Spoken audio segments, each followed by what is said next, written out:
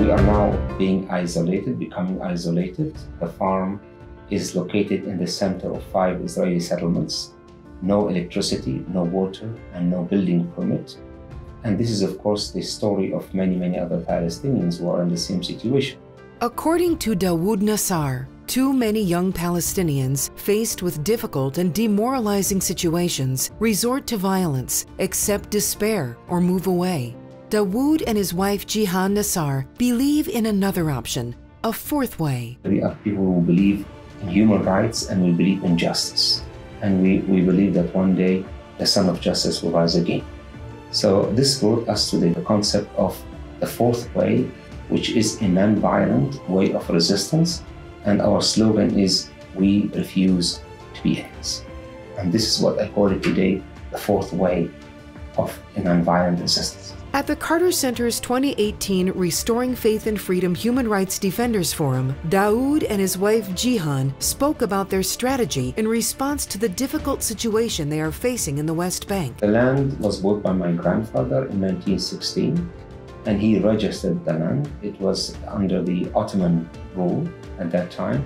So we got papers from the Ottomans, and then my father and uncle kept re-registering the land during the British, the Jordanians, and even we have documents after 1967 from the Israelis. So the land is fully registered from 1916 until today.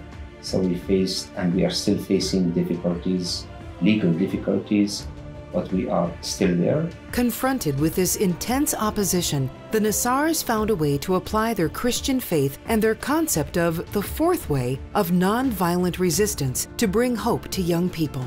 They created Tent of Nations, a family farm that develops skills and creates a connection to the land. And with the Tent of Nations, we want to invest the frustration that we have in a positive way. Because when people get frustrated, they become angry and they react negative.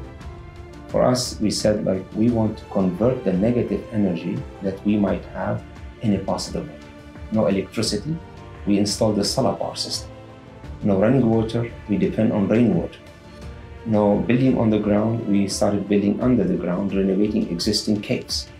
And we became like an educational environmental farm.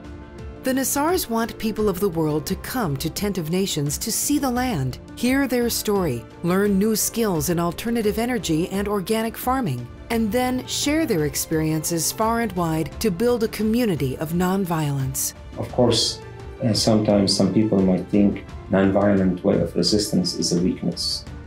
No, it is a strength, and we are acting differently because of our faith. So that's why the foundation of the work that we are doing there is faith, love, and hope.